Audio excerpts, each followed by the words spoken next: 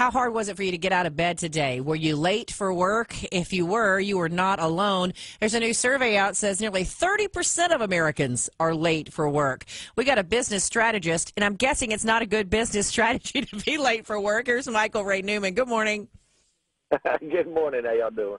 All right, let's talk about the importance of being timely at work. And I don't want to make any kind of generational stereotypes, but I will tell you that there's a lot of people who don't value the importance of being on time as people once did. Well, you may not make any generational stereotypes, but the fact of the matter is last year there were more millennials in the workplace than boomers. And that is a culture shift in time management, not because they're millennials, but just because they're youth as well. I mean, the word balance and, promptness, those things are still yet to be learned, number one. But the technology age that we're in, and the fact of the matter is that a lot of times we're checking our email right before we go to bed. So sometimes getting to work on time, they feel like they've also been putting work even after hours. So is it really important for me to get to work on hours? I mean, that's what we've been seeing anyway.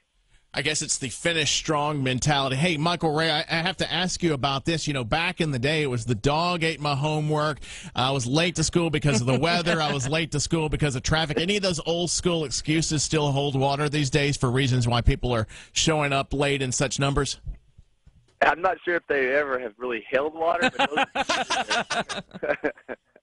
those excuses are still there, and they've even been more creative than for some of the things, the reason they are late for work. But yeah, and we have seen an uptick for sure in the promptness at work, and people are challenging that. But the reality is sometimes we need to be at work on time, and then there's sometimes if we really do put in the work, and if we are truly acting like an entrepreneur, which is someone who drives business even though they're working for a company, they treat it like it's their business. Those are the ones where you can get more productivity out of those people. Michael Ray Newman is a business strategist. Let's talk about from employee to employee. If you've got these flexible hours, and you got one employee who may work 8 to 5, you get another one who may work 7 to 4. But what if you got one that works 9 to 3? How does that work when it comes to employee morale and these tardy people or early leavers? I mean, believe me, when you're on the road in this city at 3:30 or 4, you see half the people already going home from work.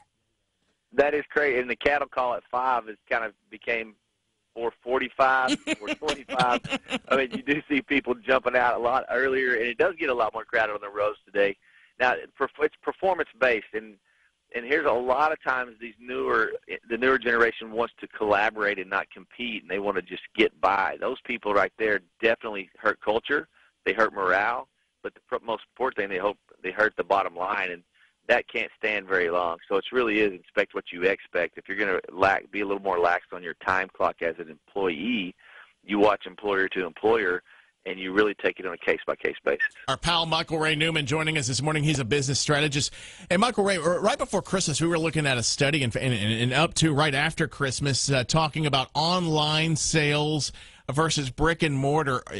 The fact that a lot of businesses are more or less leaving brick and mortar, not necessarily in droves, but we're seeing more, I guess, e-commerce. Does that play a role in folks maybe showing up a little bit later to physical addresses?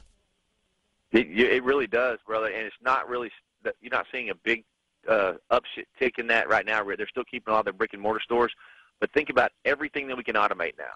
So what you could do in an 8-hour day, you should do an 8-hour day. Sometimes you can do it in 6 and a 5-hour day, but you don't want to take your foot off the gas. We want to encourage our employees to spend 10% of their time just being creative and then bring those ideas to us, because if you don't encourage your employees to do that, in the way these millennials work now, the younger generation works, they have side hustles. They're going to find something else to do because they're bored. So we have to keep them engaged. That's a really good point that leads to the point of keeping these guys engaged at work. All right, I hear what you're saying, and I get it. But why does it annoy me that we have to super serve the millennials? Boy, you're with, you know what? You're with the majority of the people in the workplace. Are you kidding me? Do we really have to be like this? But now think about it. It goes both ways. We're super serving them, or are we not really taking advantage of the opportunities that we have now? Are you saying we need to go out and drive some Uber today after the show? That's the commercial. Get your side hustle. That's exactly what it is. So, That's yeah, right. Get your side up. it's interesting. Tim and I are both Gen Xers, but I guess you get it kind of a different culture on both sides, whether it's the baby boomers or the millennials. But it's very contrasting on each side of us. It really, truly is. And I'm a Gen Xer also. What we really need to do is embrace the technology, because what we do have in these millennials, the older millennials, the 33, 34-year-olds, are realizing that that we aren't as behind the times as they think, or our way of thinking has a lot of wisdom. I hate, even me saying that I have wisdom, but we have we have experience. And the true excellers in the millennial generation are not going to be the techies, they're not going to be the geeks, and not those guys. The people that are really going to make money are the people that can embrace the older things and implement them in the new technology, and the mediators, the true communicators, because we can only say so many things by emojis, text, and emails. There is a point we have to show up. We have to show up on time, and we have to be face to face. It's like Garth Brooks says, old school, new school, I guess. Something like that. Michael Ray Newman, business strategist. It's always good to hear from you, and don't be a stranger. Hopefully we'll talk to you again real soon, and have yourself a fantastic week, sir.